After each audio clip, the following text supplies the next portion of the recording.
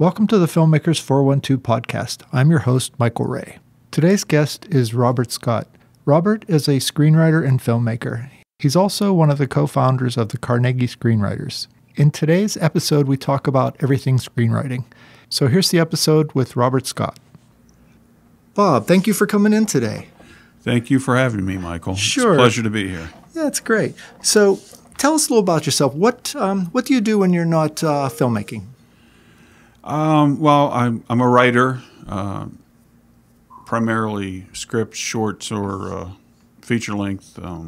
I've written poetry in the past. I mean, for a day job. What do you? Oh, a day job. I worked for the old Bell Telephone company back in the old Ma Bell days, and then AT&T in 1984. The government divested us, split us up, so I ended up with AT&T. And I was a technician there, so I worked there for over 30 years. So how long have you been retired now?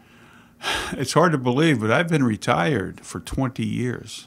That's amazing. It is amazing. I think that's amazing. It's, with the phone company, you could get a pension once you got 30 years of service in, regardless of age. And I had like 31 and a half, and they were downsizing and kicking people out, so a bunch of us left. So you got kicked voluntarily? Voluntarily. I could have stayed, but... who wants to stay? Yeah. I tell you, I'm getting close to retirement, and I just keep wondering if I want to do it or not. And it's like, it's good to see a success like you. So tell us about your history as far as filmmaking goes. How'd you get into this? Well, it's been kind of a long and winding road, to quote the Beatles. I was content working at AT&T, and things were not looking good there. They were downsizing, so I went to night school at Point Park. It was Point Park College then, now university. Not quite sure what I was going to do. That's when I got into writing.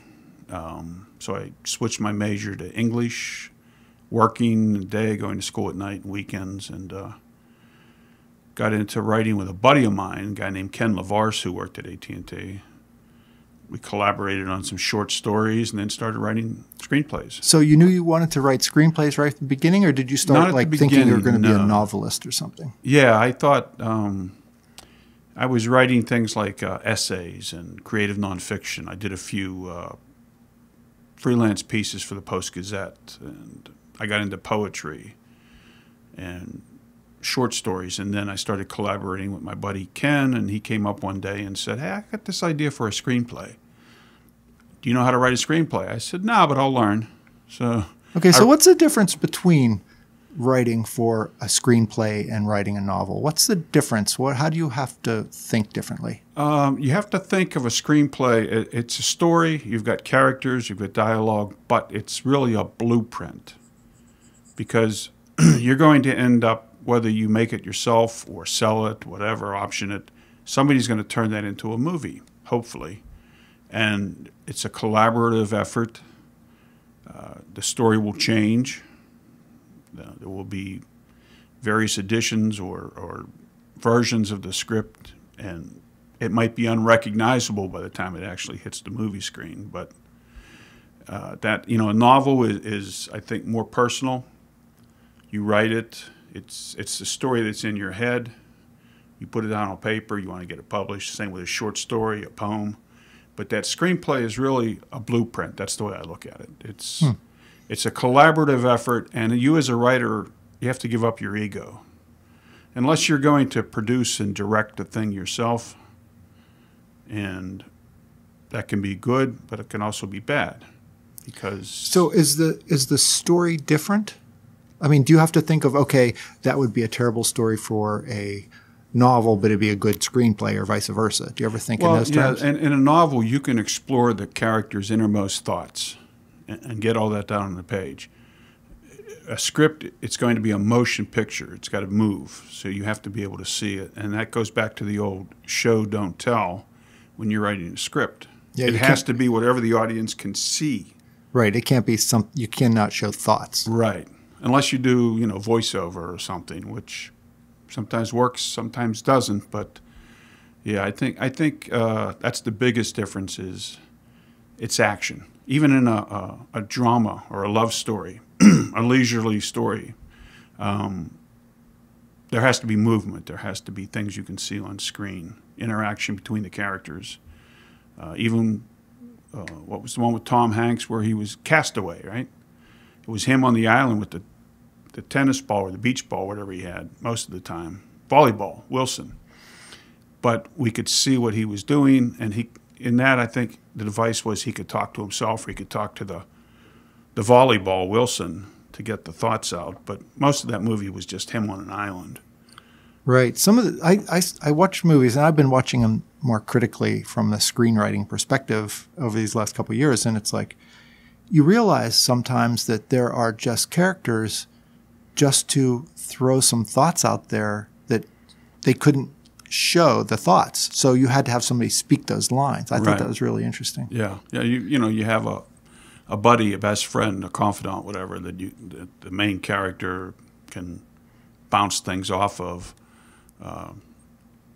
But everything, and I mean, this is true for any writing, every single word has to count.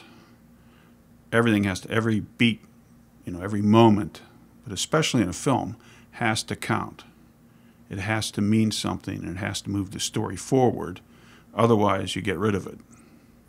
Right. I mean, there are some things, it seems like you can have more fluff in a feature, of course, than a short. And a lot of that just gets written off to character development or something like that. It's like, it's more fluffy, but there's still purpose to it, I guess. Right. Right. Huh. So what's your favorite genre to write in? That's a toughie because I've written either co-authoring with my buddy or writing stuff myself. We've kind of been all over the place. Drama, comedy, romantic comedy, horror, sci-fi. I have a couple shorts, one that I wrote and directed. We produced it last year called Room with a View. It's a short sort of in the vein of Twilight Zone or Alfred Hitchcock. That's the stuff I really love. A thriller, a psychological thriller, or psychological horror or drama with a twist. And the one I'm working on now, it's called Odyssey. It's a drama set in, it's another short, set in 2021 when the pandemic has returned and worsened, and it follows the journey of a young soldier trying to get back home to his wife in the aftermath in this hostile world where everything's just gone to heck, Mm-hmm. But, I'm kind of drawn to those, I guess, horror, but also drama and psychological thriller kind of things, or supernatural. Okay, so when you're writing for a short film, what's your target time limit, or don't you really have one? Because there are festivals that sort of target a certain... Right. And there's festivals that'll take 5-minute shorts, 10-minute shorts, or 30-minute shorts. I think a lot of the ones I've written have been, well, you're familiar with the 48-hour film project. That's usually 5 to 7 minutes, something like that. So I try to keep them around 10 pages or less. This one that I'm working on now started out at like 4 pages. I'm up to maybe 9. That's funny how they always, like you have a target. And I've only written one film, and I figured, 7 minutes or something. It ended up being like 17. It's like, and it was still, it's still a good length. Yeah. I mean, yeah, I don't know. Is it? I mean, I think when you look at, like for shorts, when you look at submitting to festivals, they're going to show them in a block, of so many films. And it might be 2 10-minute films. It could be a 30-minute film. It's so you try and we've done with Carnegie Screenwriters, we've done a few festivals, and you try and mix and match with genres and times. So there's a little bit of I guess an art to that. I don't know, but to go back to that, I think you write whatever's in your head, and after 10 or 20 drafts. And when you've got something you think you can work with, it might be 8 pages, might be 10, might be 17. But you don't have a definite, like, okay, this is my target, and I'm going to cut until I get to that. Not unless it's something where it's a contest where they specify. Steel Town Entertainment used to do the Film Factory. That was, I think, up to 15 pages of a script, which writing these shorts that I'm now doing myself, it can be tough to try and push it, depending on the subject matter. Room with a View, I think, is about 10 minutes. I would have liked to have had it longer, but I think it is longer. I just watched it in preparation. It's, I think maybe it was a little longer, but I thought it was up to like 14 or so. But maybe with the credits, because the credits are really long. The credits are almost as long as the film. You know what? It's funny you should mention that, because when I was watching it, I looked at it and I said, "Wow, there's a lot left to this film." I was surprised because it's a short, right? And then it was over faster than I thought. And then I looked at the time thing, and there was nice long credits, which all us crew members really appreciate, by the way. And that's that's important. So let's talk more about Room with a View. Like, was that your first time directing or producing, or? First time directing a film. Over the years, I've directed a lot of theater, which was primarily my background as far as acting, directing, producing. While I was still writing screenplays, I was also doing a lot of theater. And so I did a lot of directing in theater with various theater companies around here. But I've worked now, I'm with Carnegie Screenwriters. It's a group that's been around about 22 years now. We're writers primarily, but we've got a lot of filmmakers. And we do things like the 48 every year. And we do short films together. And some of us have done features. So we help each other out. So I've worked in various capacities on these films. Producer, AD, PA, whatever needs done. Run to the store and get a bottle, case of bottled water, whatever it might be. But yeah, this was the first time, I wrote it, I directed it, and it was an interesting experience. Yeah, I mean, I talked about it on this podcast before, but I did sort of the same thing like last year. But so it is different when you do it all. I mean, it was really kind of cool. I mean, in a good way, bad way. But okay, looking back at it, what do you think you really did right, and what do you think you really did wrong with that shoot? Well, I think I had a good solid script to begin with. We did seated reading with it, and I had people look at it, did a lot of revisions, had good actors. The lead, Katie Grant, really carries the film for most of it. If you know what I'm talking about. I know Katie's nice, nice actress. Yeah. So and a great crew. I have a lot of weak points when it comes to the filmmaking. I never went to film school. I don't know much about cameras or lighting, things like that. So I got to surround myself with good people that I trust, who we can collaborate and let them do their thing and get out of their way. This is what I want. This is how I envision it. What do you think? Okay, great, let's go. We had some problems finding a proper location. There were a few odds and ends that, in looking at it now, I think, I like the script, the acting's solid, the cinematography, the sound, all that stuff, the special effects is great. Just a few little odds and ends with things like props, set dressing, location. But overall, I'm proud of it. What do you think were the weak points? Well, we shot most of that in one day. Okay, I was going to ask you that. Yeah, and we got a location in Carnegie, and we had it for the day. So we had to get principal photography done in that one day, and time's always a crunch with these things, you know that. And then we were able to pick up some shots in the woods at South Park, things like that. But most of it was contained in one room. So it would have been nice to have more time and a better location. God bless the people in Carnegie. We made it work, but it wasn't ideal. But you have a good crew, good support staff, and it worked out.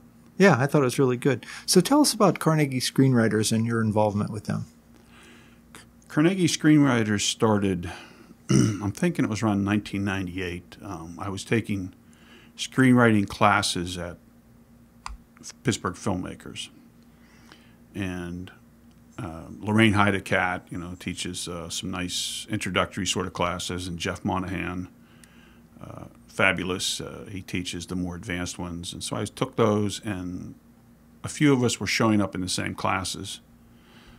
So we started meeting together informally, and we would read each other's scripts, pitch ideas, things like that. And it kind of grew from half a dozen or whatever people sitting in a living room or a cafe to, let's make this thing an organization. So we were meeting at the main branch of the Carnegie Library. I was going to ask that because you're from Mount Lebanon, and that's where the meetings are now. I was wondering how it got that name. Yeah, Carnegie Library, Carnegie. It's Pittsburgh. You got CMU. It sounded classy, so it became Carnegie Screenwriters. And over the years, there's only 2 of us original members left, myself and Bob Skorick. We call him Judge Bob because he's a retired judge. Wendy Grube came into the group not long after we started. She's still around. And then other people have come in and out over the years. But how many members do you have now? Oh, Lordy. We have our meetings, well, under normal circumstances, we have them in person at the Mount Lebanon Library. We've been doing there a few years now, the 3rd Saturday of each month. And we might have 20 to 30 people show up. We fill the room sometimes. We have on our email list probably 100. And then in recent years, we've been able to create the Facebook group, and that's international in scope now. I couldn't even tell you how many people are on that. I'd have to look, but a lot. And we have people from like Australia, England, Ireland, How'd that happen, do you think? Some people know. We have members in the group, like we have Trudy Kennedy is from Australia. We have, Owen is from Ireland. We have Philip from England. And we've got people who are from California or New York. And a lot of people who are from Pittsburgh, moved out to the West Coast, or move up to New York or down to Georgia to do film, to do writing, and then they'll move back. So we have a nice eclectic group. Yeah, I've been to a couple of your meetings, and I really enjoyed it. The first meeting I ever went to, there was a guy, and I don't know who he was, but he was the first guy to hand out script. And it's like, I'm listening to this, and it's like, oh my God, this is interesting, in a not great way. It was just like, yeah, I mean, I'd never even read a script before, And then there was a woman gets up, and she starts. Jen Brown, that was her name. Okay. Jen Brown, yeah. And yeah. It was like when she said, okay, she gets up and she says, okay, my story, and she's kind of like meek, Yeah. She gets up and she says, my story's about a woman that has a toothache and she doesn't have any money and she holds the dentist at gunpoint. I'm thinking, oh my God, this is going to be bad. This is going to be bad. And it was one of the funniest things I've ever heard in my life. It was amazing. Yeah. So I actually invited her to work on the 48 with us the next year. Cool. She did, and it worked out pretty well. She's wonderful. Yeah, she doesn't live around here anymore. You know that. I know she hasn't been around. Yeah, she moved to Washington State. Okay. Wow. Yeah. Yeah, but anyway, you get to Carnegie Screenwriters, you sit down, everybody BS's for a while, and then they hand out scripts. And since there are filmmakers there and actors there, the actors they'll take some of the parts. And if there's not enough actors, just regular people will take the parts. But it gives you a good representation of what your script's going to sound like. I mean, I was really impressed. I think that's a very valuable resource, and I wish more filmmakers around here would stop by and be a member of that organization. Yeah. And, we're very open, very informal. You've been there, casual, and we'll talk some business and stuff. But, yeah, then the readings are they're invaluable. And hearing your words read, especially by experienced actors, and you can hear what works and what doesn't, and what might be clunky.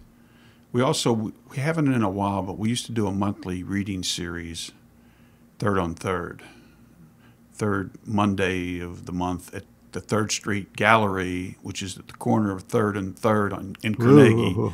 Yeah, so Philip Savato owns the gallery. He's a tremendous artist and very supportive of the arts community, the writing community, filmmaking. We've filmed a lot of projects down there. Other people have PJ, other people have, and Carnegie, the town of Carnegie, ironically, which is where we do a lot of our stuff,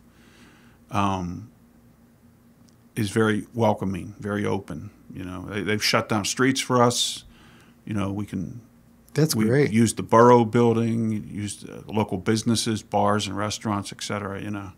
Well, as a resource for just contacts, like if you're interested in filmmaking at all, that is the first place I would go, because you're going to find these people that have these scripts that want to be made into films. Right. And if you're a filmmaker that wants a good story to work with, it's like a match made in heaven. I mean, I don't know why more people don't take advantage of that. Yeah, it is. And it's great for networking, sharing information, pitching ideas, bouncing ideas around. We're open to anybody. We just ask that people be respectful, whether it's in person or on Facebook, you know. And we do have a system of dues in place, but they're not mandatory. You don't have to pay to come. What the dues do is help us establish a film fund. And we can pay for things like if we use the 3rd Street Gallery, we get some food, or the 48 Hour, we need craft services. Or we can grant money to members, maybe a few $100 to make a short film or whatever their project is. So, you know, that's $36 a year. That's not bad at all. Yeah. So plus, I mean, if you're not sure you want to spend $36, go to a meeting or two and see what it's like. And, you know, if you find it useful, then it's a great resource. Yeah. And Steeltown is another place that I think would be, and, you know, you guys team up for that Crew Connect, right? Yes. That's another valuable. And when they started their film factory years ago, a number of us would volunteer to help out with that, reading scripts or being there in person to help out. You know, we've partnered with the Pittsburgh Film Office, with Pittsburgh Filmmakers. So, you know, it's just like a script, and filmmaking is a collaborative effort. I think all of us here, independent filmmakers, need to be collaborative and help each other out. You know, we're all in this together. Right, right. So what are you working on now? Tell us about that project. It's another short. It'd probably be about a 10-minute short. It's called Odyssey. It's about the soldier trying to get home after the pandemic and the world has gone to hell. So he's trying to get back to his wife, Alex Blair. Alex Blair plays the soldier, and Katie Grant is his wife. In the movie, who's president? Well, it's 2021. Yeah. I don't really say who's president. So you should work that in there. Maybe somehow. Kanye West. Oh, that would be good. That would be really good. That would be really good. Yeah. So what are your big challenges there? I mean, like is it a lot of outdoor stuff where there's people going through the woods, you know, trying to... Exactly. We had a couple scenes we shot in Katie's living room and her backyard, and the rest of it, we were Saturday we spent hours out in South Park. Poor Alex, you know, we had him in uniform with a backpack. Okay, run up this hill, you know, and I'll walk over there across this stream, you know. But he's a trooper. But that's finding the locations, sound, because you're outside, you can't control that. So I know. You know, you're out in, as you well know, you're out in South Park and a motorcycle goes down Corrigan Drive, or, you know, kids are playing in the playground, birds are chirping, whatever it might be. Yeah. That's a challenge. Yeah. I mean, I do a lot of shoots with Jesse, and he lives out like in Coriopolis, and it's like there's a train that goes by. It seems like every 10 minutes. I mean, he has a new place now, so I'm hoping it's a lot better.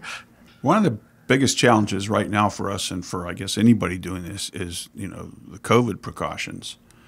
You know, we have, you know, we're wearing the masks. We're trying to maintain social distancing as much as you can on a small, intimate film shoot.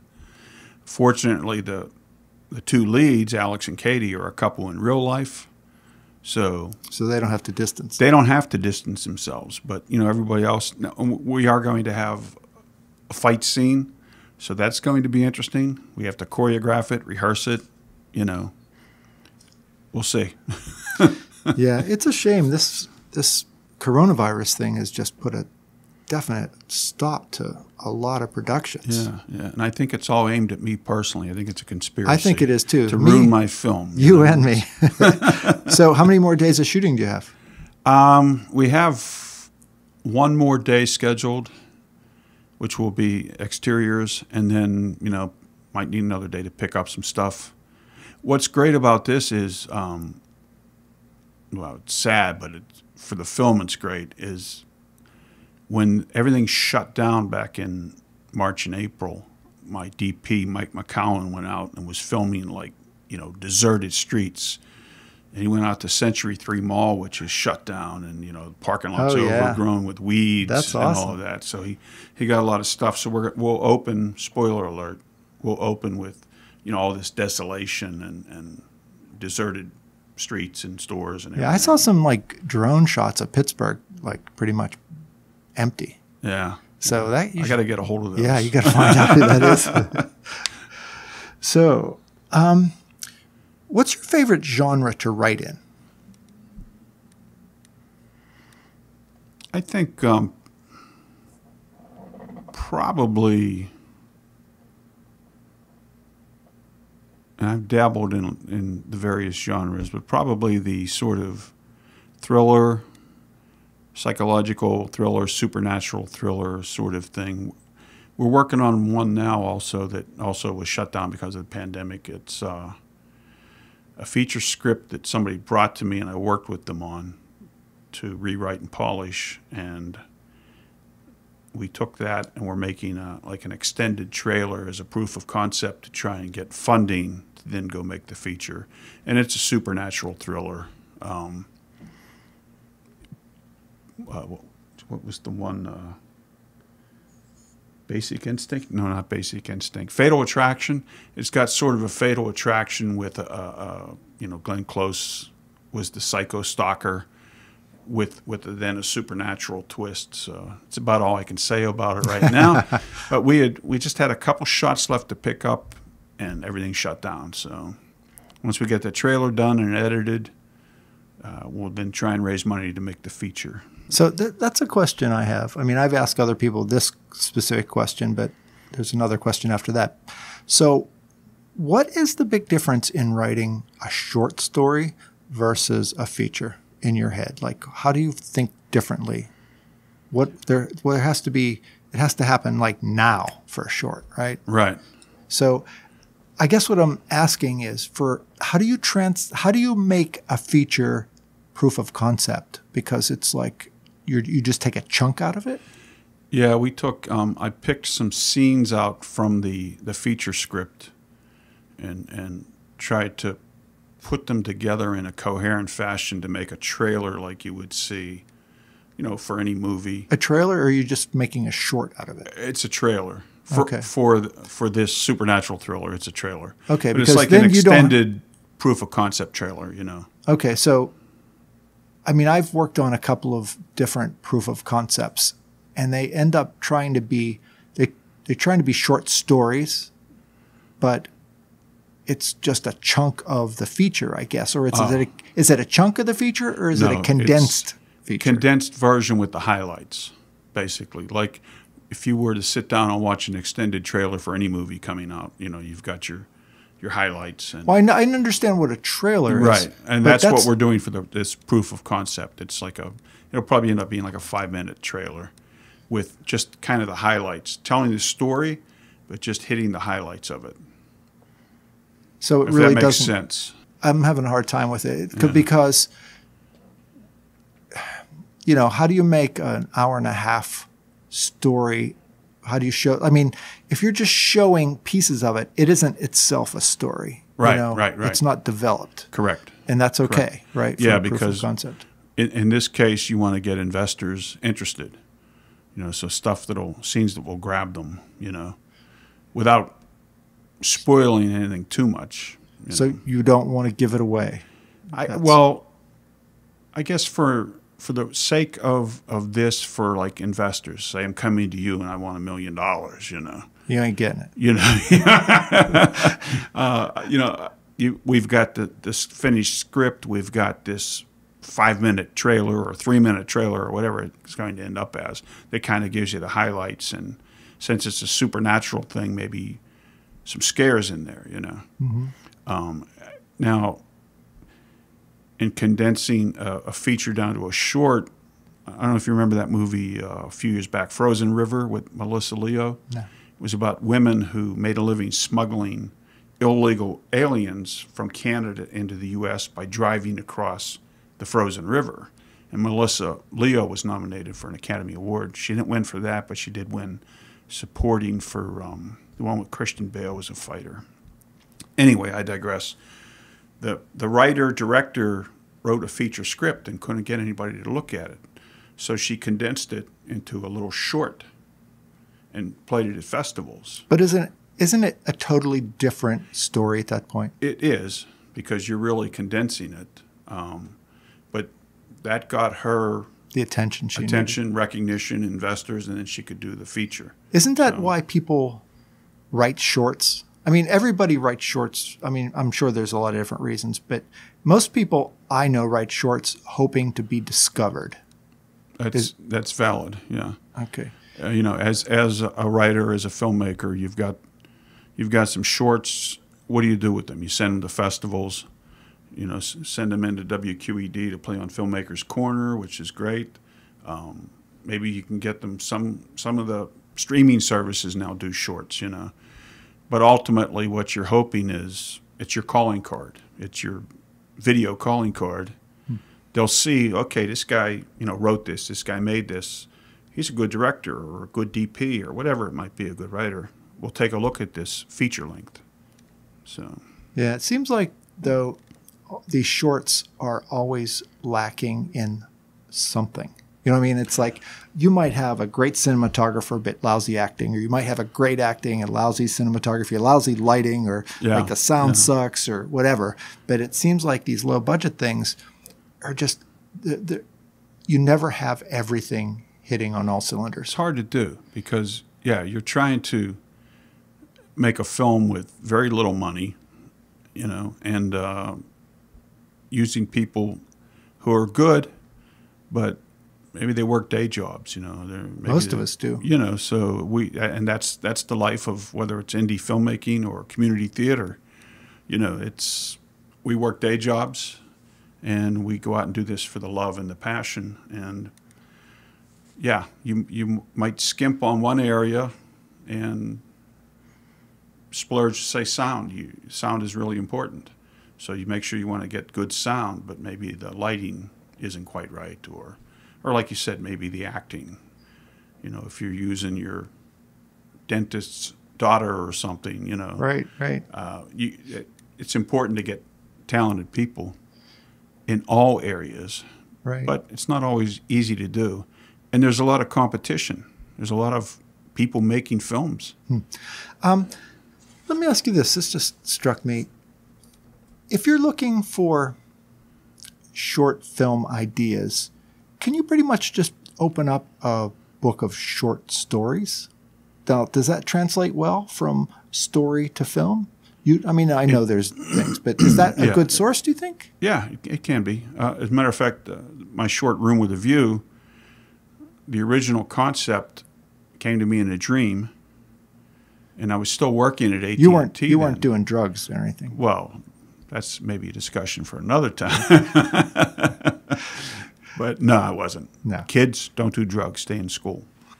No, I had this. What school? I had this dream, and I went and told my buddy Ken about it. We had been collaborating on scripts, and we wrote it as a short story and never really did anything with it. And it sat in a drawer for 20 years. And one day I was kind of fishing around for an idea. We were doing seated readings at the 3rd Street Gallery for Halloween. And I thought, wait a minute, I got this. I dug it out, and I wrote it as a script, which was a challenge because in the short story, inner thoughts, you know, the character's inner thoughts, how do you show that? And that's why it's credited as like based on a story by screenplay by, me, but the story was developed by my buddy Ken and I, so. So besides doing hallucinogens, how do you come up with ideas? There are ideas everywhere, I think. Do you walk around with a notebook? Are you one of those guys? I used to. Honestly, I did. I always carried a notebook. I would write down ideas. I would write down like little character sketches of people I would see and what their quirks were or whatever. And then I kind of stopped doing that. But I have notebooks, dozens of notebooks at home. For you kids, that's something you write in. You don't necessarily type it into a phone. And, so, just ideas come to you. This one, Odyssey, came about because of the Steeltown quarantine contest. What can you do in a short film with a minimum crew and actors? And the theme was home. So I envisioned this guy just trying to get home. So, ideas are out there. It helps if you're a little warped, crazy imagination. But so when you do your writing, are you one of those people that do you start with, do you know where you're going with when you start writing? Sometimes I do. Sometimes I'll have an ending in mind. Like this latest short, I had an ending in mind, envisioned, it was in there. And I had to change it up somewhat, but it's still pretty close to the original. And other times, maybe you just let the characters take you. That's a Stephen King kind of thing. Huh? Yeah. Obviously he's very successful, but his writing just kind of rambles to me. You know what I mean? It's like drives me crazy. Yeah. Well, it's interesting, like The Stand. I don't know if you read that, the apocalyptic event. It took me several tries to get into that. And once I did, I couldn't put it down, and I ended up reading it a number of times. But it did take a while to get into it. And I like the miniseries that they did. In fact, I hear they're going to remake it. But anyways, there's just ideas everywhere. And sometimes they do come from dreams or something I overhear or see. I might see a couple in a restaurant, and you always ask yourself, what's the story? What's going on with them? Or you ask, what if? What if this happened? What if that happened? So yeah, that's cool. So how many films have you worked on over the years? Oh, geez. I don't know. Probably a couple dozen or so. A lot of short films. I've been in some as an actor. I was in a feature as an actor, a local indie thing years ago. I've been an extra on a couple of the Hollywood movies that have filmed here. And I've done various things, now directing, but I've been producer, AD, PA, crafty, whatever needs done. You know how it goes. Right. Especially on the 48. So do you think all directors should take acting lessons? Do you think that helps? I think it does help. I think, and the same applies to writers. Whether you're writing a screenplay or a stage play. That's why I took my first acting class, to get a feel for what it's like on the other side. And I got bit by the bug and, got into acting heavy duty. I don't do theater anymore, but still do some film. But I think it helps. And I think as a director, it really helps to know the various jobs. For sure. I didn't go to film school. I don't know, like I said before, I don't know a lot about cameras or lighting, how to set that stuff up. But I know people who do, people that are good and talented and reliable, and I've worked with, and I trust them. And that's where you get into the collaboration.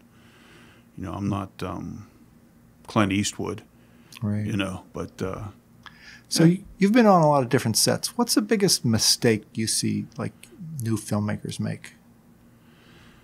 I think underestimating the time you need is a biggie, and I've done that myself. And underestimating the budget and what you might need as far as resources. And I think you have to, like I said, you have to get good people in place that you trust and who trust you. And there's a give and take. I want to get a certain shot. The DP says it's better from over here, or maybe the lighting should be over there, whatever. The sound guy has to go over there. You know, the AD comes up with some good ideas. But I think the biggest things are the preparation, pre-production, you know. Knowing how much time you need is a big, because, you know, you've been on shoots that have gone maybe 16, 18, 20 hours, you know. That's crazy. Yeah, it's easy to, you know, one thing goes wrong, holds you up a little bit, and then something else goes wrong, and it just steamrolls. And that's where that pre-production comes in, and you know, having storyboards and having a shot list and really discussing it with everybody involved to make sure it's doable, you know, and you trust your AD and your DP and everybody else, you know. So what's the most memorable film experience you've ever had, like on set? Oh, wow. Is anything like major catastrophe happen or really something cool? Well, I'd say with the 48-hour one, certainly there's, a little of everything. Catastrophes. The very first one we did, whenever that was, 2008, whenever the first one was here, we had too many locations that were too far apart, so we ended up traveling a lot, trying to get all this stuff shot. And then the director and the editor spent all night editing this thing, and then the computer crashed. Ah. You know, so so that's and actually we just made it in under the wire, time-wise turning it in, but it was unusable. So they had to download it again and turn it in. So they were able to show our film, but we just weren't eligible for any awards. Yeah. So things like that. And that goes back to time crunch, not being prepared. I mean, it was the first year for it. None of us knew what we were doing, what to expect. I think everybody complains about that rendering time. Like they didn't build that into it. The rendering, yes. Sucking your soul out. Right. So what's your opinion of the local indie film community? You think it's pretty good? Oh, I think it's very good. There are so many excellent people here. And for the most part, everybody's really cool. I mean, you know, and this goes for theater too. There's very few people that I can say, boy, I wouldn't want to work with that person again. You know, everybody, I think they've got that independent spirit. Let's work together to get it done. There's a lot of talent here. You know, whether you're talking writers, actors, you know, DPs, sound people or lighting, a lot of talent.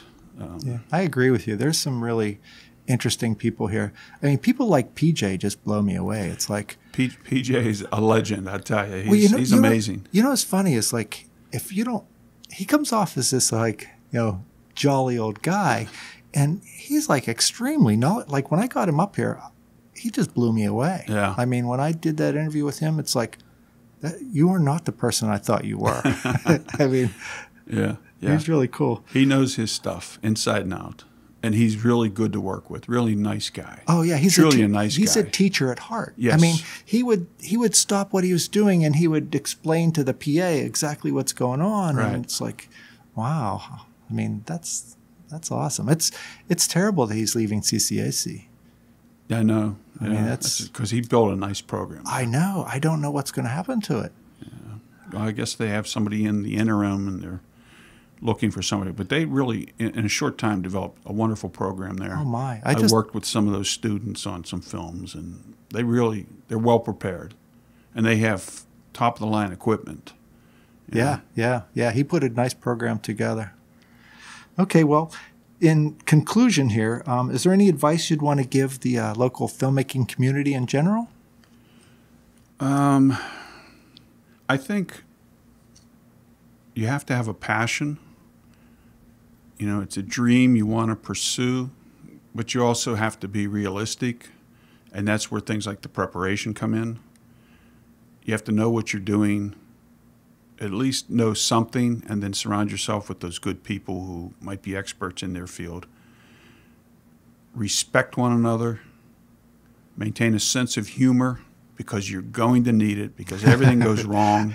It gets stressful. I mean, it is very stressful. You have all these people depending on your decision, and you make the wrong decision, and all of a sudden, whew. Yeah. And as somebody who came into this later in life, you know, I'm almost 70 now, and I'm just directing films.